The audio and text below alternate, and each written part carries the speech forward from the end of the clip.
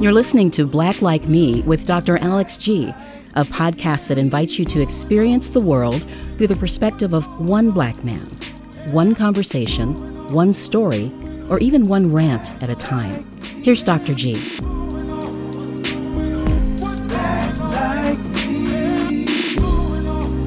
I want to try something new in 2019. At the beginning of the year, everyone starts looking at their resolutions, but it's typically based on things you think you're supposed to do or you have to do, like lose weight. And so I want to reflect on 10 things that I get to do, that I really want to do, that I will look forward to doing, accomplishing, becoming more involved in. And so I just want to share that list with you. First one is writing. When I was younger, writing was really a lot of work for me. But the older I get, the more therapeutic it becomes. Now, it's much easier to get behind a mic and just pontificate. But writing takes finding a silent place, a quiet place, being a little bit more focused. But writing allows me to be more candid than I am in any other communication medium. When I'm writing, I feel like that's when I'm the rawest and I'm the most authentic. And so I want to write not just for where I'll publish or post it, but just for more occasion, for greater authenticity. And then once it's written, I can read it or use it as a poem or use it as a part of a speech. But just writing it itself is really great. The cool thing about looking forward to things or sharing your ideas or writing them down is that it seems to create this energy to make it happen. So last night, I just met up with a friend after work, for a couple of drinks. He and I were talking. And out of nowhere, he just said, you know what, I have a cottage. And, when I learned that when my white friends said they have a cottage, they mean a house and with nice space. And he said, I got a cottage. And if you ever want to go and spend time writing or planning or just having some time alone or with your family, you can do it. Just let me know. I mean, what a gift. First of all, I'm glad that I have friends like that, too. I'm glad they trust me that I'm not going to go up there and just mess their stuff up. But 3, that's what I really need. I can't write in libraries. Home is too busy. I'm too distracted. So I'm looking forward to writing because of the level of authenticity that it creates. And I think the byproduct will be that it will resonate with someone else. 2, I want to dream bigger. Now, people who know me as visionary, as being visionary, they're thinking, okay, dude, you're crazy. You're still trying to fulfill stuff that you've been chasing since you were 16 or 17, and it's happening. But I want to dream for the next phase of my life. I'm 55, but I want dreams for what pre-retirement, post-retirement really looks like. But I want to dream about greater influence, not because I want to be important, but because I want to be effective. I want to dream bigger about how I can chill with my family, how I can pour into other folks. I want to just dream bigger about thoughts that I have, things that I've created. I want to dream bigger about this podcast. I want to dream bigger about my next book. I want to dream bigger about just chilling and having fun. But sometimes in my line of work, I just tend to just lay back in the pocket and take it easy, not rock the boat too much. And I want to be in a phase where I'm not limiting myself. And so wherever it is I need to dream, I just want to do it bigger. 3rd is understanding personal investment.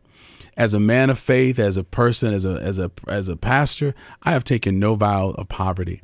And so I want to understand how money works. And so whether that's income property or whether that's investment, it's just always intrigued me.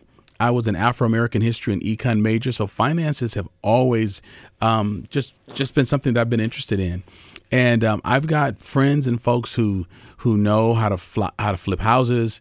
They've got a knack for investment. I've got friends who are hedge fund managers, and I've always been intrigued, but I haven't really said, tutor me or help me to know how to do this, or can I shadow you? Or if I decide to move in this area, can you give me some pointers, particularly things to not do? So understanding personal investment is something that I really, really am looking forward to understanding in 2019. 4, I want to coach younger leaders. I had a young man FaceTime me this week. He wasn't feeling well and felt badly about not being able to make our appointment. I appreciate when people cancel appointments when they're sick because I don't want to catch what they've got. But we had a FaceTime chat and it was really good. And as we were talking, he explained things that he wanted to learn from me, things he'd been noticing. But I mentioned my podcast, my website. He didn't know that I was an author, so I was able to point him to a couple of books that I had written. And he was really, really intrigued. And he said, I need to do my homework, so that I know what to ask you.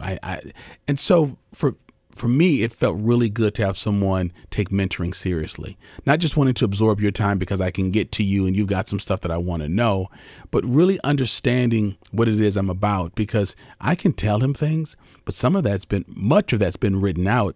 And he can form better questions if he just does a little bit of homework, like I was trained to do before a job interview. And so, and he was gracious and so appreciative that I directed him that way. So I'm looking forward to the follow up. But I just feel that this is time for me to find ways to be very conscientious about pouring into younger leaders, younger men and women. It's something I sought 30 years ago when I was newer in my career, creating a nonprofit. And I know what that felt like. I remember what that felt like to have great ideas and not really know who to take those ideas to. So, and I also want, let me just back up to two spaces of dreaming bigger. I want to find ways of using technology so that I'm not limited to just mentoring those who are within my area, who are here in South Central Wisconsin. There's technology like WebEx and FaceTime and other things where I could coach young mentors, not only those who are in ministry, but those who are nonprofit leaders or social entrepreneurs. I really want to find a way to build a national, if not international, network of folks who I just share resources with. I try my best to empower and to motivate them. That's something that gives me lots of joy, even thinking about that. Next is helping to fight Alzheimer's disease. I've written about this a little bit. I need to write about it a little bit more. I have a blog that's called Alzheimer's is a Bitch. And I talk about this ugly disease really taking over my mother's mind, one of the most brilliant and caring people I've ever known. Now, fortunately, she's still physically healthy. She knows me, my wife, my sister. She knows her grandchildren, but I can tell that she's still not herself. She's living in a memory care facility really close to me, so I get to see her a lot. But I want to help to find a cure. And so, up till now, I've not really wanted to do the walk. Those are important. I think doing the walk just made it true that my mom has Alzheimer's. But I've recently been approached by some leading scientists in this field to help them write a white paper about what opportunities and support can the faith-based community or just the community in large offer in understanding this disease. How can we partner together? How can we help folks who are not close to their families? And so I like dreaming bigger. I like taking something that's a personal issue, but doing something that helps to bring greater knowledge, greater awareness, and perhaps, certainly a cure. So I want to be part of that. I don't want to sit on the sidelines and allow something like Alzheimer's to define who my mother is. It's an ailment. It's a disease she has right now, but that is not who she is. It's not who she's been, and it's not who I'm going to be. I'm not just the son of an Alzheimer's patient. I'm the son of Verlene G. But anything that I can do to help other families who are experiencing what we are experiencing, I really want to be a part of that. And I look forward to that. I think I have lots to contribute. I want to do more genealogy work. In just a few weeks, I'm going to be dropping a really nice group of podcasts that, where people are able to just journey with me and understand what it's been like to meet my white ancestors who are descendants of Reuben G., who was the owner of the G plantation. It's where my great-great-great-grandmother Venus was owned and raped and enslaved. And that's how my great-great-grandfather Henderson, my granddad's granddad, was born. There's a lot of ugliness in that. But when you look at it and you consider what my relatives are doing now, we realize that we've got a lot of strength, a lot of faith, a lot of things to be proud of. To overcome that ugliness of American history as our own family's history has just been powerful. And so when I look back, I don't just feel sad. I have disdain for all the ugliness and the rape and the ownership and the capitalism, of course. But when I look back, I just see the strength and the resilience of my family. It makes me very, very proud to be a descendant of Henderson G. But I want to do more work. I want to understand more about West Africa. I just had lunch last week with a gentleman who lives here in Madison, but he's a visiting professor at the University of Ghana. And he says that there's a process where they can actually look at you and your jawline and your facial structure and tell you what tribe you most likely came from. I want to spend time in Ghana. And, you know, the white G's are Welsh, which means I'm Welsh. I want to visit Wales. That's a part of my history and my heritage, and I want to understand all of who I am. And it's just intriguing to me. And so more genealogy work I just think is important, because I also think that my story is America's story. And I think the more I tell my story, it makes us understand history a little differently. It makes us tied to history, regardless of our ethnic background. And it gives us a sense of greater culpability of making sure that our present is much brighter than our history. Next, I want to take more guys trips. I've been married 30 years, and Jackie, we have good vacation time. We spent 2 weeks out of the country this past year. We celebrated our 30th anniversary away. And so we have good family time. I gets it in. And we do things with our family, with our daughter as well. But Jackie is really chill when it comes to guy trips, because one, she doesn't like to travel a whole lot. So she's glad she doesn't have to do all those extra trips with me. But when I turned 50, I went scuba diving, and we surfed with sand reef sharks in the Bahamas. That was beautiful. It was scary as hell, but it was beautiful. We actually, we're down there while, feeding sharks. I loved it. Let's see what else. This past summer, I went skydiving at 18,000 feet with some friends. That was great. That's like 3.4 miles. I've gone on golfing trips. But, I work hard, but I also want to play hard. I've got a friend who owns a dude ranch, and he probably wouldn't call it that, but he has this great ranch where you can hunt elk, or you can do bow hunting. I shot a turkey there several years ago. You can fish. He's been asking me to bring a group of guys with me, and I just have either not found the time or didn't find the right folks. I want to take advantage of that.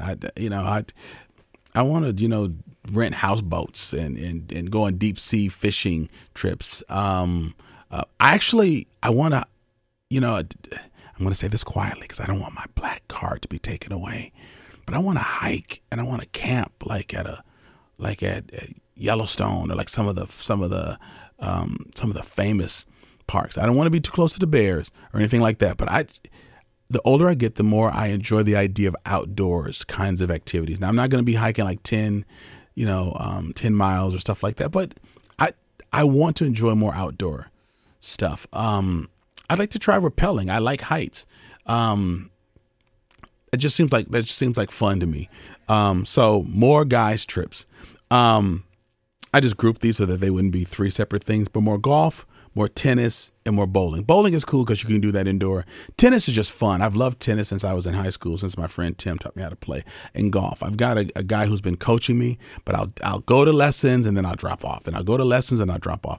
I want to do more than best ball. I want to make some money out there on the green. Plus, I really like golf clothing. I've got a really nice complexion, so plaid looks really good on me. And so I want to get out. I want to get out and just do more stuff outside, because it's too easy just to be captured inside. I just got two more. One is mastering the grill and smokers. I got a couple of friends, Dwayne, Kevin, Jerome. These guys could just grill like crazy. And but I really want to master the grill and smokers. I like to eat. I'm very carnivorous. I love watching cooking shows, but the idea of cooking outside, that's why I think the smoker and grilling is just important, because it gives me an excuse just to stand outside for hours and hours and hours at a time. And then I, just like to hang out in my yard more and just do yard kinds of things. And the last thing on my 2019 list is I really want to convert my backyard into a real haven. I did a wedding in California a couple of months ago, and the entire backyard was concrete. I'm sure that it was an Airbnb, so I'm sure it was, owned by an older family where they didn't have a lot of kids. But it was cool because you could set up lots of chairs and fire pits. But I just sit inside a lot for work and at home, and I just feel better when I'm outside. And if I could, concretize my backyard, or find some cool ways just to just do it up a little bit. A pergola, some of those cool lights that you kind of weave through them, a couple different fire pits. I would really like to do that. I work hard, but when I'm off, I'm really off and I'm really away, and I like to entertain. So by conquering the grill and the smoker and just doing some cool things in my background, in my backyard, I can have more friends and family over. So those are the 10 things that I'm looking forward to doing. Those aren't necessarily resolutions. I know what those things are. I know that I've got to get to the gym, and those kinds of things I will do. I have to do, but these are things I want to do. So take a moment and decide. Think about and decide, what is it that you really want to do in 2019? Life doesn't just happen, or shouldn't just happen to us. So be proactive. It's your life. So don't just let things happen to you. You know what you've got to do. You got to work out. You've got to do your bills. You've got to cut your lawn. You've got to go to work. But you get weekends, you get evenings, you get mornings. What do you want to do? What would help you to offset the pressure of the things that you must do? Think about those, write those down, and be as committed to your fun as you are to the things that you really don't want to do, but you've got to do.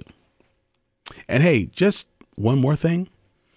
I want to broaden my my network of just exciting African American professionals. And so I'm in a small market. I'm in Wisconsin, but I think that we've got a great network. And so if you know folks who are African Americans, who are scientists, particularly anyone who's connected like with NASA or rocket science kinds of stuff, and I would love for you to get to get in touch with me. I'll tell you how to do that in just a bit.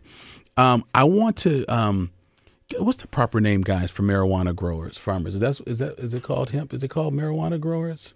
Weed growers, legal weed. I mean the legal ones now. All right. I mean the ones that are really doing this. I know my sister Laleta had a woman. She was a part of a group of African American women who were marijuana growers, getting in on the business. I want to interview someone about that. Artists, painters, dancers, professional performers, folks on Broadway. I know some folks. Cannabis farmer. Oh, cannabis. Thank you. That's right. That's it. Weed farming. That sounds so. Yeah.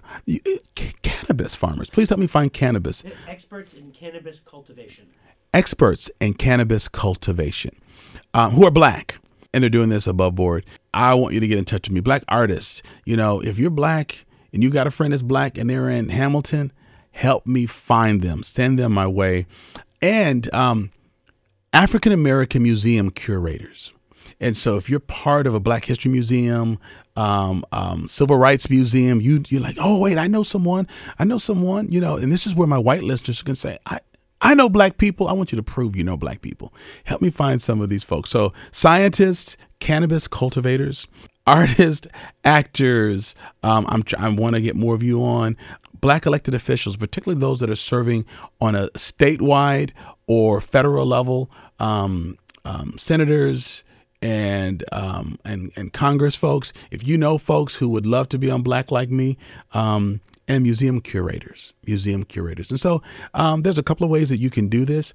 On Twitter, you can just holler at me. It's at Alex G Jr. The same thing on Instagram, or you could go to Reverend Dr. Alex G on Facebook and just write me a note or a private message. You can link the person's name. And listen, don't just Google Black people in these fields and send me the link. I could do that. But I'm just asking the Black Like Me family to help me find more Black people like me. And so I would just love to have conversations with folks because I have such an interest in these topics, and I would love to have them on our show. So go to Reverend Dr. Alex G. Write me, a private message. Someone from my team will get right back in touch with you. And let's make 2019 an exciting year in every aspect, every sphere of our life. This has been a tremendous year, and I'm looking forward to an even greater experience in 2019. And thank you for being a big part of why 2018 has been so exciting. This is Dr. Alex G, and I'm the proud podcast host of Black Like Me with Dr. Alex G. Thank you for listening to today's podcast. You can find out more about Dr. Alex G's amazing work at www.alexg.com. Black Like Me is sponsored by the generosity of the Human Family Unity Foundation.